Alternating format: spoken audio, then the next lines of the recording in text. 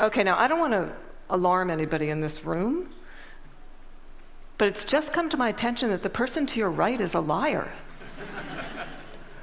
Also, the person to your left is a liar. Also, the person sitting in your very seats is a liar. We're all liars. What I'm going to do today is I'm going to show you what the research says about why we're all liars, how you can become a lie spotter, and why you might want to go the extra mile and go from lie spotting to truth seeking, and ultimately to trust building. Now, speaking of trust, ever since I wrote this book, Lie Spotting, no one wants to meet me in person anymore. No. They say, it's okay, we'll email you. I can't even get a coffee date at Starbucks. My husband's like, honey, deception. Maybe you could have focused on cooking. How about French cooking? So before we get started, what I'm going to do is I'm going to clarify my goal for you, which is not to teach a game of gotcha. Lie spotters aren't those nitpicky kids, those kids in the back of the room that are shouting, gotcha, gotcha. Your eyebrow twitched. You flared your nostril. I watched that TV show, Lie to Me. I know you're lying. No. Lie spotters are armed with scientific knowledge of how to spot deception. They use it to get to the truth, and they do what mature leaders do every day. They have difficult conversations with difficult people, sometimes during very difficult times. And they start up that path by accepting a core proposition. And that proposition is the following: lying is a cooperative act. Think about it. A lie has no power whatsoever by its mere utterance. Its power emerges when someone else agrees to believe the lie. So I know it may sound like tough love, but look, if at some point you got lied to, it's because you agreed to get lied to. Truth number one about lying: lying's a cooperative act. Now, not all lies are harmful. Sometimes we're willing participants in deception for the sake of social dignity, maybe to keep a secret that should be kept secret. We say, nice song. Honey, you don't look fat in that, no. Or we say, favorite of the digerati. You know, I just fished that email out of my spam folder. I'm so sorry. But there are times when we are unwilling participants in deception, and that can have dramatic costs for us. Last year saw $997 billion in corporate fraud alone in the United States. This con man, Henry Oberlander, he was such an effective con man, British authorities say he could have undermined the entire banking system of the Western world. And you can't find this guy on Google. You can't find him anywhere. He was interviewed once, and he said the following. He said, look, I've got one rule. And this was Henry's rule. He said, look, everyone is willing to give you something. They're ready to give you something for whatever it is they're hungry for. And that's the crux of it. If you don't want to be deceived, you have to know, what is it that you're hungry for? And we all kind of hate to admit it. You know, we kind of wish we were better husbands, better wives, smarter, more powerful, taller, richer, the list goes on. Lying is an attempt to bridge that gap, to connect our wishes and our fantasies about who we wish we were, how we wish we could be, with what we're really like. And boy, are we willing to fill in those gaps in our lives with lies. On a given day, studies show that you may be lied to anywhere from 10 to 200 times. Now, granted, many of those are white lies. But in another study, it showed that strangers lied 3 times within the first 10 minutes of meeting each other. Now, when we first hear this data, we recoil. We can't believe how prevalent lying is. We're essentially against lying. But if you look more closely, the plot actually thickens. We lie more to strangers than we lie to coworkers. Extroverts lie more than introverts. Men lie 8 times more about themselves than they do other people. Women lie more to protect other people. If you're in an average married couple, you're going to lie to your spouse in 1 out of every 10 interactions. Now, you may think that's bad. If you're unmarried, that number drops to 3. Lying's complex.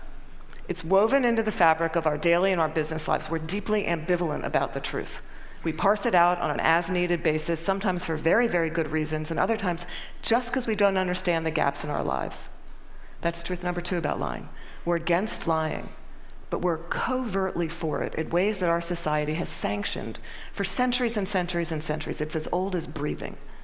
It's part of our culture. It's part of our history. Think Dante, Shakespeare, the Bible, news of the world.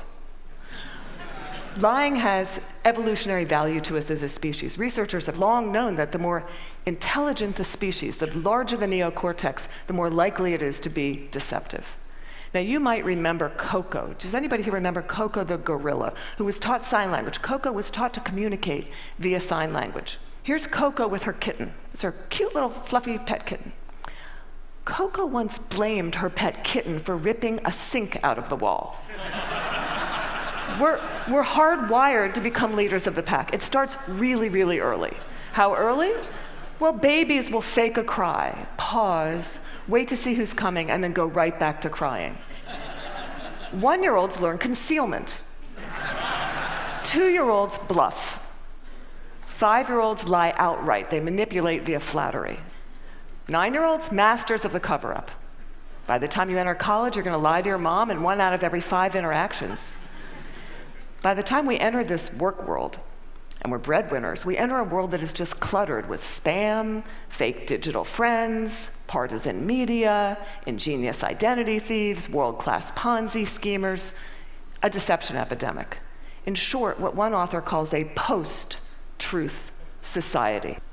Trained lie spotters get to the truth 90% of the time. The rest of us, we're only 54% accurate.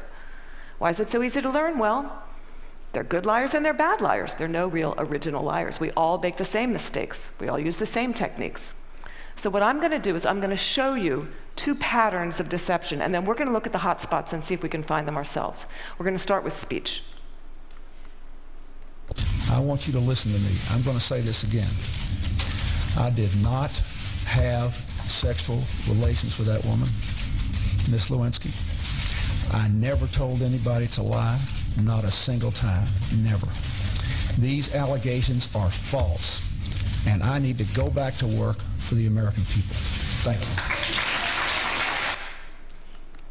you. Okay, what were the telltale signs? Well, first we heard what's known as a non-contracted denial.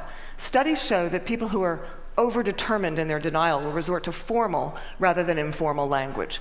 We also heard distancing language, that woman.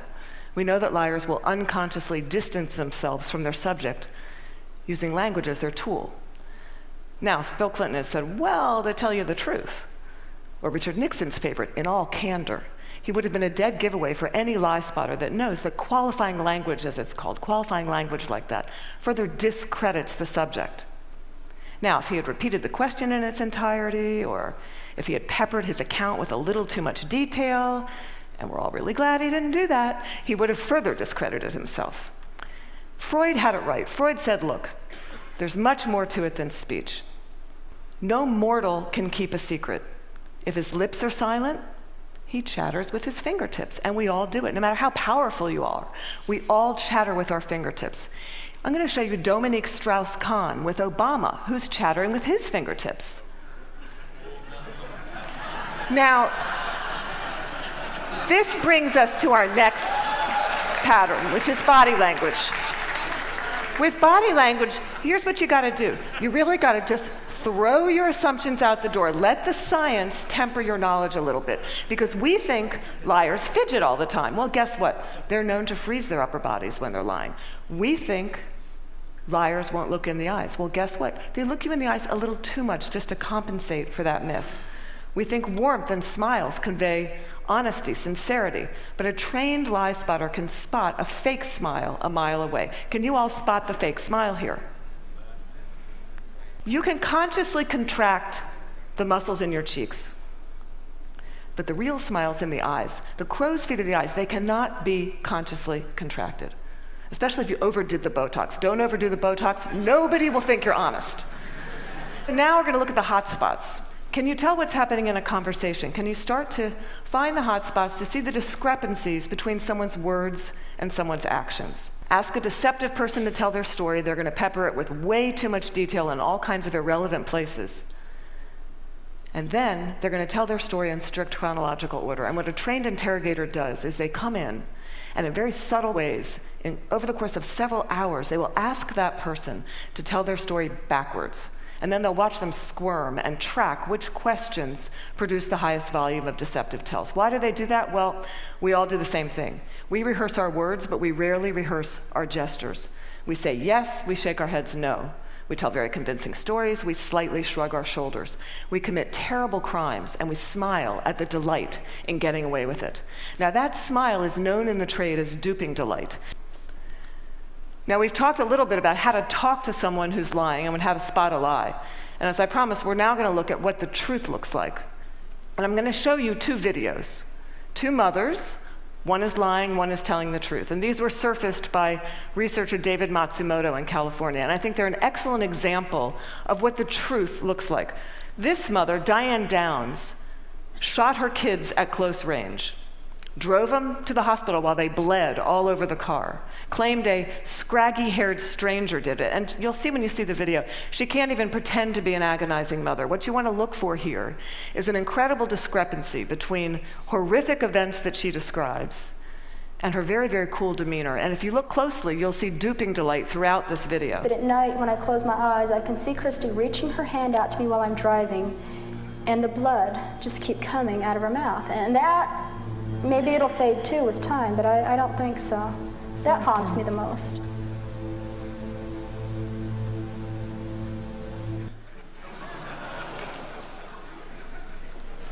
Now I'm going to show you a video of an actual grieving mother, Erin Runyon, confronting her daughter's murderer and torturer in court. Here you're going to see no false emotion, just the authentic expression of a mother's agony. I wrote the statement on the 3rd anniversary of the night you took my baby. And you hurt her, and you crushed her, you terrified her, until her heart stopped. And she fought, and I know she fought you. I know she looked at you with those amazing brown eyes, and you still wanted to kill her. And I don't understand it, and I never will. Okay, there's no doubting the veracity of those emotions. Now, the technology around what the truth looks like is progressing on, the science of it. We know, for example, that we now have specialized eye trackers, infrared brain scans, MRIs that can decode the signals that our bodies send out when we're trying to be deceptive. And these technologies are going to be marketed to all of us as panaceas for deceit. And they will prove incredibly useful someday. But you've got to ask yourself, in the meantime, who do you want on your side of the meeting? Someone who's trained in getting to the truth, or some guy who's going to drag a 400-pound electroencephalogram through the door? Lie spotters rely on human tools. They know, as someone once said, character's who you are in the dark.